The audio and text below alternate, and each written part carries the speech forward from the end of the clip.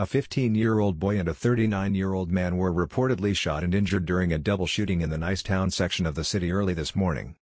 A report from Fox 29 Philly said the shooting happened on the 4200 block of North Carlisle Street at around 2 a.m. on Tuesday morning. First arriving police officers at the scene reported finding the 39-year-old victim suffering from a gunshot wound to the back. A 15-year-old boy was shot once in the leg. Both were transported to a nearby hospital where both victims were last reported to be in stable condition. A possible motive for the shooting was not reported. No suspects have been named and no arrests have been made at this time.